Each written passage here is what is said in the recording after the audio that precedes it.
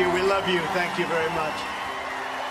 We're going to win. We're going to win so big. Thank you very much.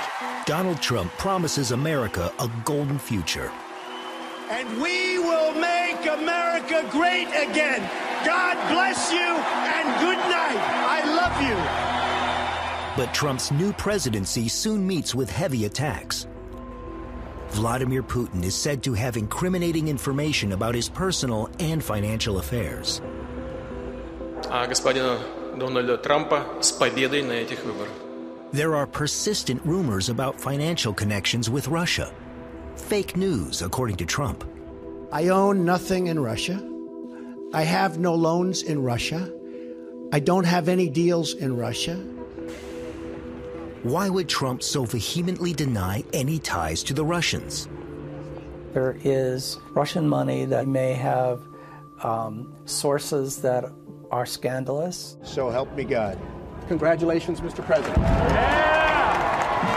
When Zembla investigates Trump's business partners, it comes across the Russian mafia.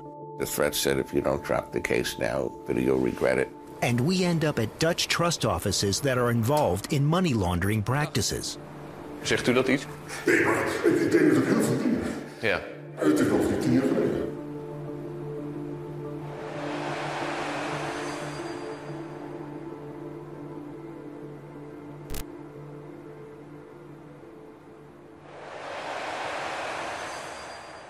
I believe we will have a very good relationship with Russia. I believe that I will have a very good relationship with Putin. Our investigation begins during the American election campaign, where it first becomes clear that there is a special connection between Donald Trump and Vladimir Putin.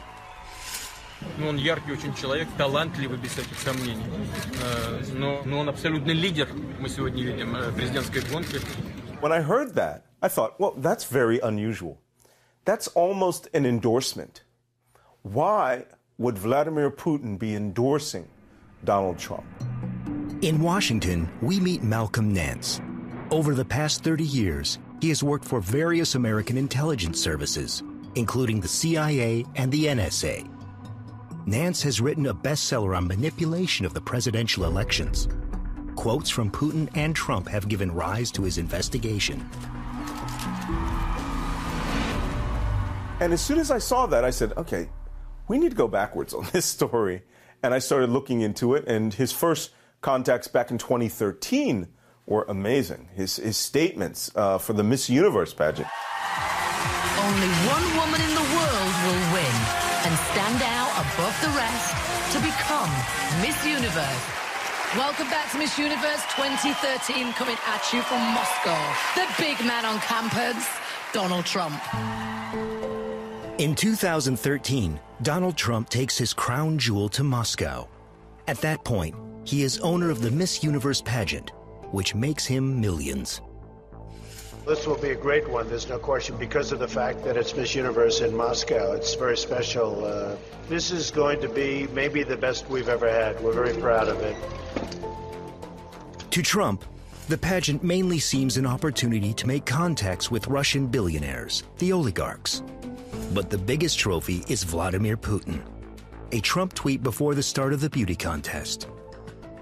Do you think Vladimir Putin will come to Miss Universe? Do you think he'll be my new best friend? He actually said these things, you know? And that's when he started asking questions like, that's very interesting. He's becoming Russia's candidate. After the pageant, this is what Trump says about Putin. I was in Moscow recently, and I spoke indirectly and directly with President Putin. 3 years later, when he is running for office, Trump again reaches out to the Kremlin. Russia, if you're listening, I hope you're able to find the 30,000 emails that are missing. When Trump made that statement on July 27th, he knew Russian intelligence was working for him in his favor. Trump's call to Putin occurs a few days after the publication of thousands of Democratic Party documents by WikiLeaks. According to the American intelligence services, the documents were stolen by Russian hackers. 16 agencies all came to the exact same conclusion, that Donald Trump, the election hacking was done to make him president for Vladimir Putin. I don't think anybody knows it was Russia that broke into the DNC. She's saying Russia, Russia, Russia, but maybe it was. I mean, it could be Russia, but it could also be China. It could also be lots of other people. It also could be somebody sitting on their bed that weighs 400 pounds, okay? Meanwhile, Congress has 7 pending inquiries into the Russian interference in the elections. Still, Trump denies that the Kremlin has helped him become president. This is practically an act of war in the age of information. Why isn't he demanding answers? But he's not. He doesn't want to know. Why does Donald Trump insist that he has no involvement with the Russians? We also ask Pulitzer Prize winner Michael D'Antonio. He has interviewed Donald Trump many times and wrote a best-selling book about him. It's likely that there is Russian money that's flowed into Trump organization entities in one way or another, and that some of this money may have sources that are scandalous and would be posing a big problem for a president. And if the Russians have that information, it could be what they're holding over Trump. I put it this way. If you're a gambling addict and you owe someone a lot of money, you will never insult your bookie, right? According to Nance and D'Antonio, Trump is likely to have had a weak spot as a businessman that the Russians would have taken advantage of. I've made over $8 billion. Donald Trump likes to present himself as a successful and extremely rich entrepreneur. Generally speaking, if I put my name on something, you know it's going to be good. And it sells. But as it turns out, Trump is not at all that successful. In the 1990s, his casinos and real estate businesses go downhill. We're on our way to see James Henry, lawyer and economic investigator, and an expert in the field of tax evasion. He has a history of 6 bankruptcies in the 1990s, so none of the major New York banks would lend to him. Trump was pretty much unfinanceable.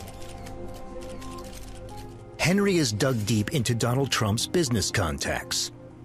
According to him, since his bankruptcies, Trump has become dependent on shady cash flows. The only way that he was able to finance his resurrection after 2000 was the torrent of money flowing out of Russia and the former Soviet Union countries like Kazakhstan, Azerbaijan. The investors that he got at that point were looking for safe havens or opportunities to launder money that proceeds from basically criminal enterprises. Trump himself denies having any financial connections with Russia. So I tweeted out that I have no dealings with Russia. I have no deals in Russia. I have no deals that could happen in Russia because we've stayed away. And I have no loans with Russia. The thing to notice when Donald Trump talks about his relationship with Russia is that he always says, I have no business in Russia. He doesn't say that Russians have no business with me. Indeed, Trump does do business with Russian partners outside Russia, as his own son, Donald Jr., said in 2008. Russians make up a pretty disproportionate cross-section of a lot of our assets. We see a lot of money pouring in from Russia. And I thought at that time, this is very strange. I've not heard anyone else talk about how Russians are investing in their real estate. This is a much older relationship than the Russians have actually developed with Trump that may well go back to the 1980s. Really? Yeah, because Donald's first trip to Moscow was in July 1987. In the 1990s, under the Boris Yeltsin administration, Russia finds itself in a deep economic crisis. After the collapse of the Soviet Union, the state-owned businesses and the many mineral resources are sold for a song to a small group of corrupt insiders, the oligarchs. The rest of the people live in poverty. That's why there was such a demand for Putin at the end of this period. When Vladimir Putin takes office, Russia becomes an increasingly authoritarian state. Putin tightens the reins. From now on, he decides what happens to Russia's wealth. A lot of these very wealthy oligarchs began to put money abroad, financing people like Trump. And there was also an explosion of crime coming out of Russia, organized crime, which it's pretty hard to disentangle the organized crime aspects of this story from the oligarchs, because if you got to be a multi-billionaire, you didn't do that in Russia without help from some fairly tough people. I think it needs to be discovered exactly what these relationships are, why so many of these people would want to pour money into Trump properties.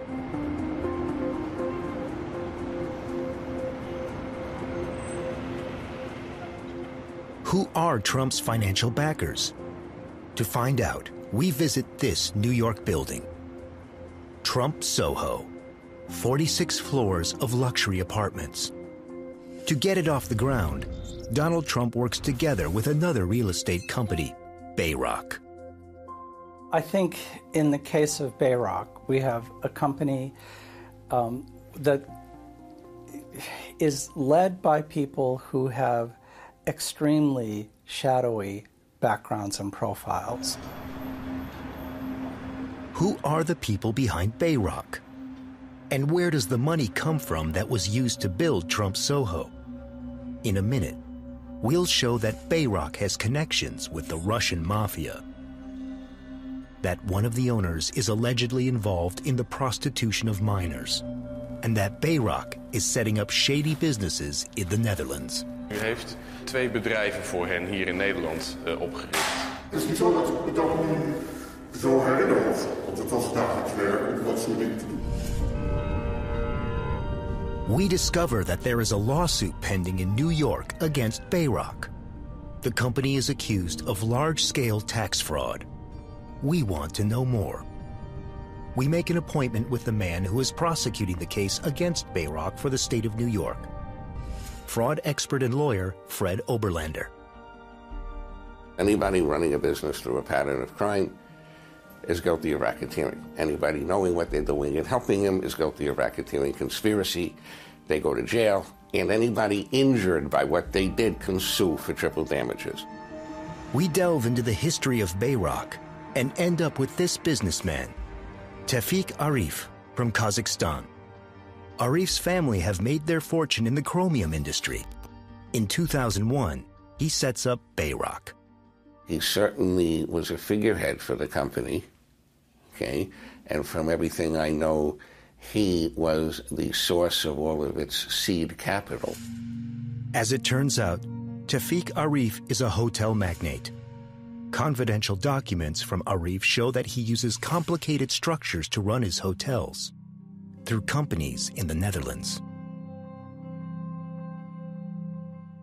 You're dealing with people that seem to be involved in a worldwide network of shell companies, money moving around. In New York, Arif finds the perfect business partner, Donald Trump. Trump promoted himself as a larger-than-life real estate developer. So we have this new player in real estate probably funneling money from Russian oligarchs into the American market, but needing a partner who was impressive and brought value of his own. Bayrock sets up business at the heart of Donald Trump's entrepreneurial empire, Trump Tower in New York. It seems a match made in heaven. Bayrock has the cash. Trump has the name. He even has his own television show, The Apprentice. In that show, we can see him put Trump Soho in the spotlight for the first time. Soho, here it is. The Trump International Hotel and Tower in Soho is the site of my latest development. This 50-story building will be the first condominium hotel in the city with world-class accommodations and panoramic views. Trump and Bayrock jointly own Trump Soho. Under American law, that means that Donald Trump is jointly responsible for all the business decisions made. Does Trump know who he's teaming up with? Internal Bayrock emails show that in addition to Arif, there is another owner, Felix Sater. Who is Felix Sater? He was born in Russia in 1966, came to Brooklyn in the 1970s with his father, who was named Mikhail Sheferovsky, changed his name to Sater, and was called by the FBI a syndicate crime boss for Simeon Mogilevich's Moscow organized crime family. Felix Sater's father is a mafia boss who works for one of the most infamous Russian criminals, Semyon Mogilevich. According to an FBI director in a CNN interview, he has been in the top 10 of the most wanted list for years. Mogilevich is a very high-profile international organized crime figure. He's a man of a great deal of means, and we have every reason to believe that while he's based out of Russia at the moment, he could possibly be traveling under false identification using aliases throughout the world. Mogilevich is considered responsible for numerous murders. This is him in a BBC interview 20 years ago. Did you have anything to do with his murder? Естественно, нет. Interestingly, over the past few years, at least 3 of Mogilevich's gang members lived at Trump Tower or bought apartments there. Some of the leaders of the gang are arrested and convicted. Felix's father is also arrested for extortion. He uses violence to force Brooklyn entrepreneurs to pay him. So that was Felix's father. In 1991, Felix was convicted of stabbing somebody with a margarita glass in a bar fight. After the stabbing, Felix Sater is arrested and put behind bars. He seems to be following in his father's criminal footsteps. And then he becomes involved in financial fraud, and he has a $40 million scheme in pumping penny stocks. Fraud and deception. Sater proves to be good at it. He works together with a group of mafia members, artificially driving up the value of shares by providing false information. The FBI traces him, but Sater flees to Russia. When he returns to New York, he still stands trial. But then, something strange happens. He is basically on the verge of pleading guilty to those offenses, but he does a deal. Sater closes a deal. He becomes an FBI informant. He avoids punishment by turning on his accomplices. Supposedly, this has landed dozens of mafia members behind bars. And that's not all. Sater is also said to have helped American intelligence services. Some say that he went back to the former Soviet Union and at that point provided some information about Stinger missiles that were being sold to the Afghan Taliban. In exchange for the information, Sater stays out of jail. In fact, the American government covers up the court transcripts about the fraud. Shortly thereafter, Sater reappears in the real estate company of Bayrock. In an interview with a Russian magazine, he says, "I became a managing director of Bayrock. We had an office at Trump Tower, 1 floor below Trump's.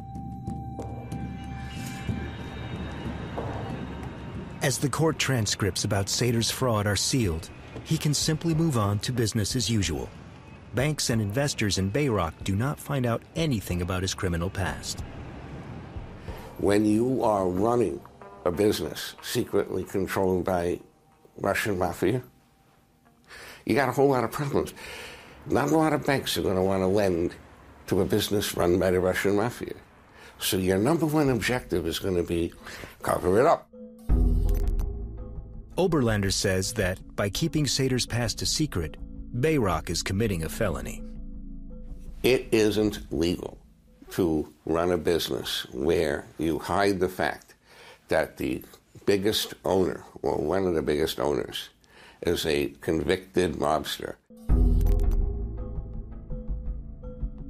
The maximum jail term would be 30 years. So you're in really serious trouble. We are in possession of internal Bayrock emails from 2007. They show that the company itself is indeed aware of Sater's crimes.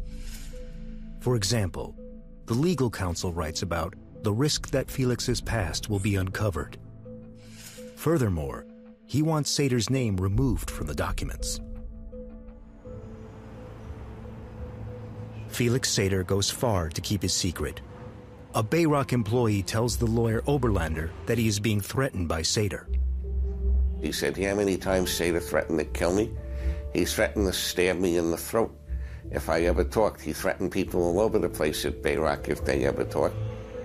Oberlander tells us that he himself is being threatened by one of Sater's associates as well. The threat said, "If you don't drop the case now, you'll regret it." An investor in a Bayrock project accuses the company of embezzlement. He swears that Sater has threatened to administer electrical shocks to his genitalia, to cut off his legs, and to leave his dead body in the trunk of his car.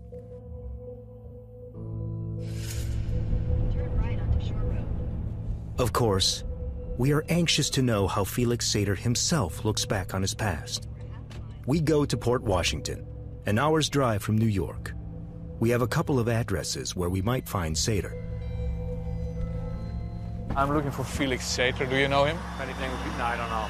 If anything would be that way. That way? Yeah, the numbers go down 190? that way, yeah. Okay, thank you. Right. 107, 109. It's got to be down that way a little Okay, it has to be that side of the street then. On that side, right. Okay. Because that's the odd side. Okay, thank you. This is supposed to be one of Sater's business addresses, but the place looks closed. It's been a long time since the mailbox was last emptied. Back in New York, we do find an address for Bayrock. The company is no longer active, but is still registered. To the former legal counsel, a Mr. Julius Schwartz. Hi there, sir. I'm looking for Mr. Julius Schwartz. Okay, thank you. Schwartz? Schwartz, Julius Schwartz. I'm pretty sure he's not here. He has the people upstairs. Let me just call this girl. But Schwartz is not in, and no one is willing to talk to us. Meanwhile, hearings are being conducted in Congress about the Russian interference in the presidential elections. The director of the FBI is making a statement. The congressmen want to know if he has information about Felix Sater. Director, are you aware of Felix Sater, a former Soviet official and advisor to the Trump Organization? I'm not going to comment on that. And Director, outside of Mr. Sater's relationship with the Trump Organization, are you aware that the FBI knew of Mr. Sater because of a $40 million stock fraud case that was prosecuted by the federal government? Same answer. What did Donald Trump know about Felix Sater's crimes and his position at Bayrock? If Trump has kept Sater's criminal past a secret, he is an accessory to fraud and deception, says Oberlander. If I can show that Donald Trump at some point knew the truth about the crimes at Bayrock, or even some of them, and kept on helping Bayrock's businesses while knowing that it has been engaged and is continuing to engage in crime, that's it. Goodbye and good luck. So, if Trump knew about the shady background of his business partners, that could have huge consequences. What information did Trump have anyway? In 2007, the New York Times publishes an article on Sater and his crimes. So from then on, Donald Trump has to have been aware of them. And he said, I'm going to tell you this much. I guarantee you I'm going to get to the bottom of this really fast. Really fast. Trump promises to get to the bottom of the whole story of Sater and Bayrock. A meeting is called. we discover that the meeting is attended by the Bayrock management, as well as virtually the entire Trump family. They were all coming. Trump Jr., Eric, Ivanka, every lawyer on the... They were all coming. But Donald Trump does not seem to intend to cut the ties to Bayrock. In fact, we can read that he uses the situation to demand more money for himself. Sater emails that Trump is happy with him. But in his external communications, Donald Trump acts as if he hardly knows anything of Sater's history, as becomes clear during a BBC interview. Why didn't you go to Felix Sater and say, you're connected with the mafia, you're fired? Well, first of all, we were not the developer there. That was a licensing deal. But your name was on it. A very simple licensing deal. But your name's on it, Mr. Trump. Excuse me, but I don't know. You're telling me things that I don't even know about. He was connected with the mafia. Again, John, maybe you're thick, but when you have a signed contract, you can't, in this country, just break it. And by the way, John, I hate to do this, but I do have that big group of people waiting, so I have to Okay, leave. now hold on. One last question, please, sir. I have to leave. Thank you. A few months later, Trump is again confronted with Sater. He has to give a statement under oath in a lawsuit about a real estate project. About how many times have you conversed with Mr. Sater? Over the years? Over the years, if you could estimate. Not many. Not many. If he were sitting in the room right now, I really wouldn't know what he looked like. Okay. This time, Trump says he wouldn't even recognize Sater if he bumped into him in the street. That's strange, because after leaving Bayrock, Sater becomes one of Trump's advisors. He is given a business card from Trump's company, a telephone number, and an office close to that of Trump. It's an intriguing question. Why does Trump continue to do business with Sater and Bayrock?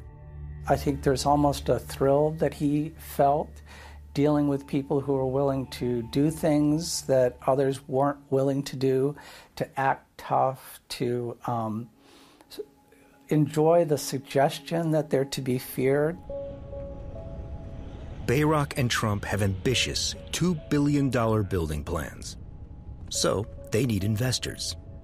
Investors who are willing to invest millions in the real estate projects.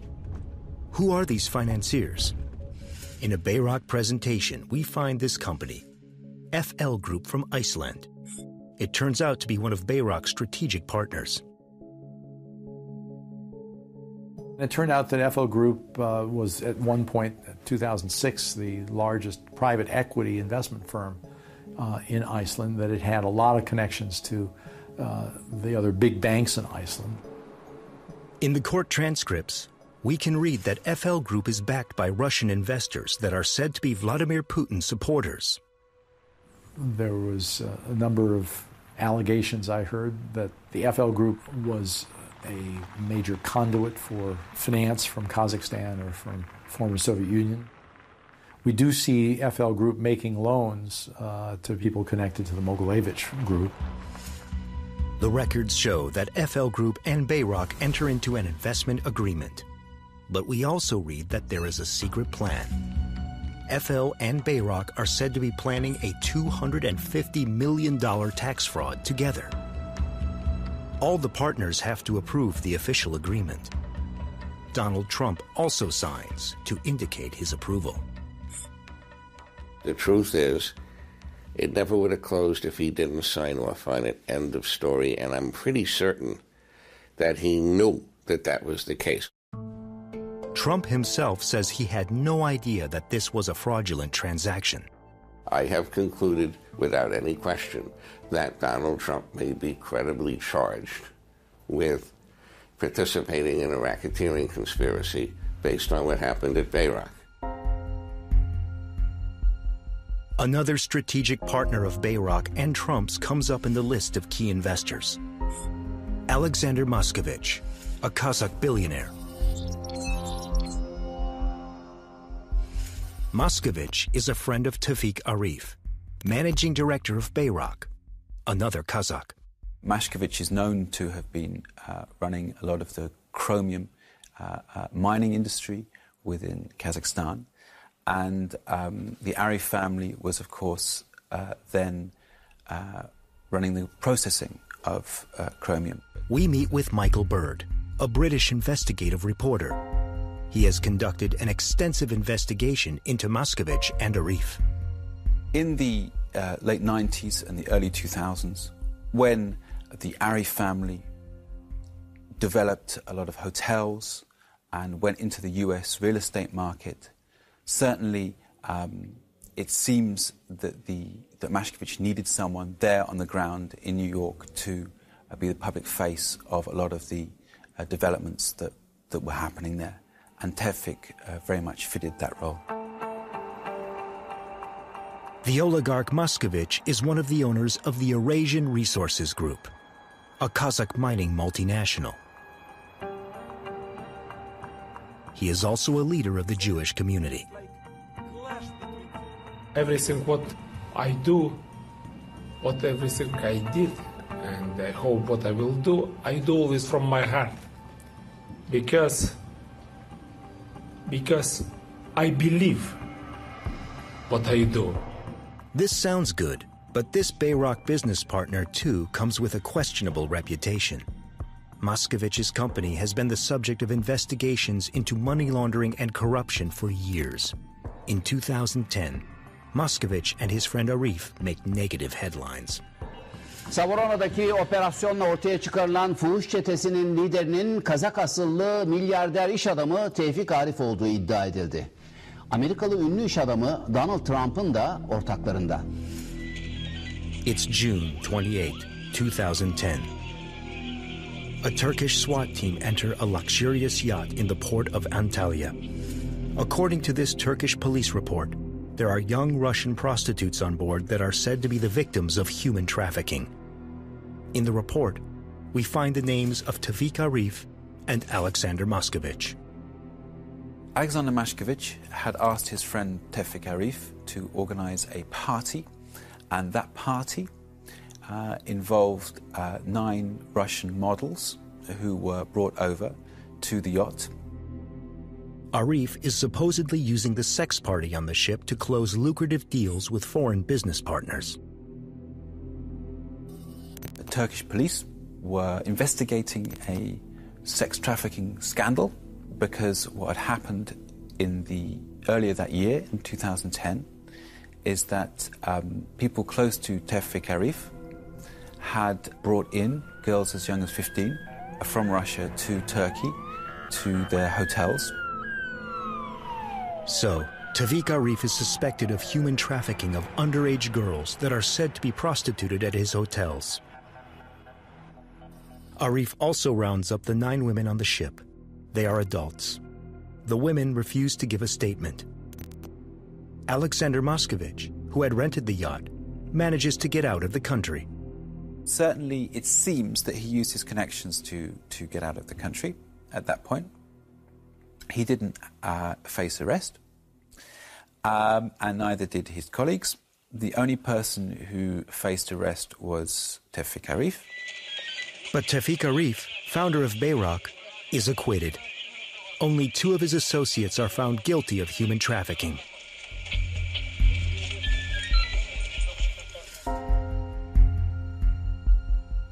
How much money has Alexander Moskovich invested in Bayrock?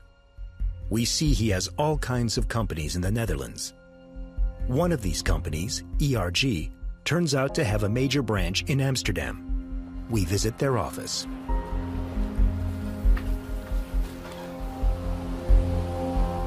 Once inside, we are told that this is the financial heart of ERG, Moskovich's company. So, any payments to Bayrock may have been arranged through this office.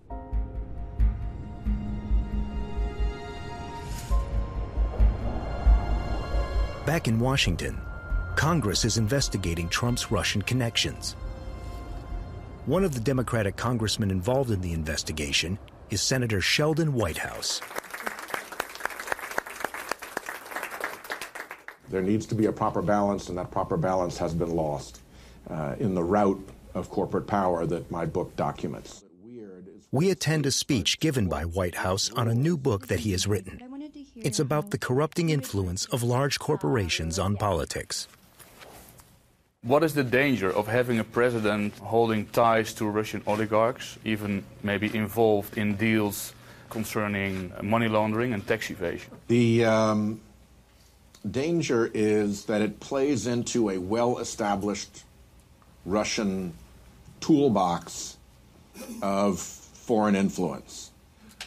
One of the ways in which the Russian government manipulates governments around it, first the old Soviet republics and now Europe, your country, and in the last election, America, is to build a network of people whom they can control.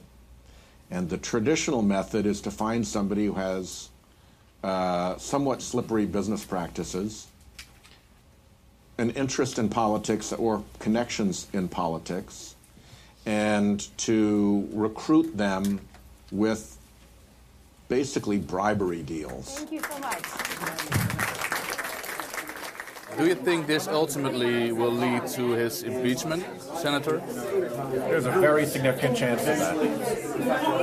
There's an awful lot of smoke around this investigation. Thank you. The senator thinks that Trump is likely to go down, partly because of his shady business deals. We seem to have stumbled on another questionable business partner of Trump's, yet another Kazakh. And again, there is a Dutch connection. It's this man, Viktor Krapunov, former mayor of Almaty, a city in Kazakhstan with over 1 million inhabitants. The Krapunovs were collecting money to stiffen into Swiss bank accounts and hide it there. They're now fugitives from justice. Krapunov is on the Interpol International Wanted List. He is wanted for stealing hundreds of millions from Kazakhstan. Krapunov is said to have laundered part of that money by buying 3 apartments at Trump Soho in 2013 from Bayrock and Trump. We're dealing with very clever international money laundering criminals. And it turns out there's more going on with Krapunov, Bayrock, and Trump. If we follow the money, we find out that, as early as 2007, Krapunov set up a business in the Netherlands through frontmen. At the same time, Bayrock also sets up a mailbox company in Amsterdam, Bayrock BV. And then there was an overarching company, and that's where the money went. Krapunov and Bayrock also start a joint business in Amsterdam, Casbay BV, as we can see from the act of incorporation. It was designed to get millions of dollars out of New York into Europe through Casbay. Casbay was just a conduit. Emails show that the Dutch structure was set up by the law firm then owned by Rudy Giuliani. Giuliani is the former mayor of New York and has been one of Trump's confidants for years. Donald Trump is our only hope for change. We see that Bayrock and Krapunov use a Dutch intermediary, a trust office. That office sets up a so-called mailbox company. This way, the trust office makes sure that no one finds out who the real owners are. 4 trillion euros are handled by Dutch mailbox companies every year. Many of them through the trust sector. Trustkantoren zijn in Nederland aangesteld als poortwachter van een integere financiële sector. We visit DNB, the Dutch central bank. DNB has had great concerns about the Dutch trust office practices for several years, because more than 50% of those offices break the rules. Wij zien nog te vaak dat basale vereisten van wie is mijn klant, waar komt het geld vandaan, wat is het doel van de structuur, hoe leg ik dat vast, wat zijn de transacties, zijn die ongebruikelijk, dat die basale processen onvoldoende op orde zijn. It's particularly Russians and Kazakhs who use Dutch mailbox companies and trust offices. They handle nearly 200 billion euros every year. Er staat nergens in de wet dat je zaken moet doen met een politieke of een ex-politieke houten methode uit Rusland of uit wat voor hoogrisicoland dan ook. Dat hoeft niet. The DNB considers Russia and Kazakhstan to be high-risk countries. An investigation by the bank shows that hundreds of politicians from those countries use Dutch trust offices, including politicians such as Viktor Krapunov, with very questionable reputations. Trustkantoren moeten weten met wie ze zaken doen. Dat mensen die willen witwassen, die zijn betrokken bij terroristenfinanciering, waar fraude en belangentegenstellingen, verstrengelingen spelen, dat die worden geweerd. Has the Dutch trust office that Krapunov and Bayrak used to cover up possible criminal activities? We visit the man who, through the trust office, used to act as director of Bayrak BV and Casbay BV. Dag, Sander Rietveld van Zembla. U heeft in 2007 2 bedrijven opgericht. Bayrak BV en Casbay BV. Nou, moet ik even nadenken. In 2007... Het is niet zo dat ik me dat nu zo herinner. Want het was het dagelijks werk om dat soort dingen te doen. Ja, en zegt de naam Viktor Krapunov u iets? Nee, maar ik denk dat ik heel veel dingen. Ja. En het is nog niet 10 jaar geleden. Ja. Wat ik zeker weet is dat Bayrak, maar iedere nieuwe kans, en Bayrak was er een van, iedere nieuwe kans werd zorgvuldig gescreend. According to the man at the trust office, Bayrak was scrupulously screened.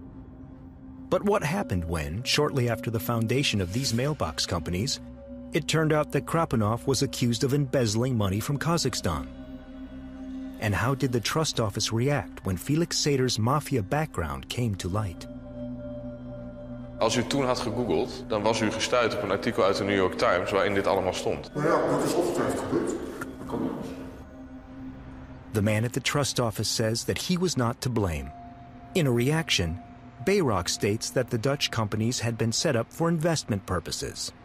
According to Bayrak, that investment was unsuccessful. There is another person who has allegedly worked intensively together with Krapunov, Felix Sater, the man with the close ties to the mafia and to Donald Trump. We have finally found his home address. What does Sater know about the Dutch money laundering structure?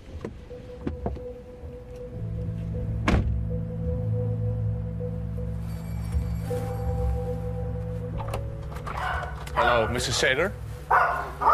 I'm a Dutch journalist, and I'm doing a report on Bayrak. We came across some companies in the Netherlands. Okay, which companies in the Netherlands? Bayrak BV and Casbay BV. You have to send me an email to me and my attorney. Hold on, I'll give you the email address. Yes. And you can send me all your questions. Okay, I wait. My email, and this is my attorney's email. His name is Robert Wolf. So also my questions regarding money laundering and Krapunov? I could send them. All your questions. You could send everything.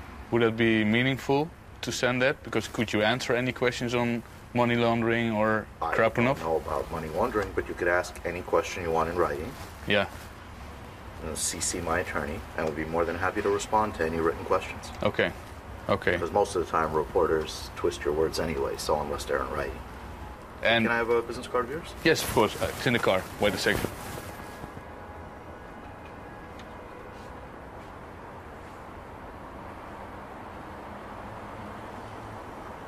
So if you don't know anything about these Dutch companies, we came across the name of Julius Schwartz. He's the general counsel. Yeah. For Bayrak. Okay, and he founded these companies in the Netherlands. Send me your questions in writing. Yeah. I will answer them. Okay. Not in writing, I have no comment. Okay. Well, thank you anyway, and... It's a pleasure. I've been nice meeting you. Okay, thank you. Bye.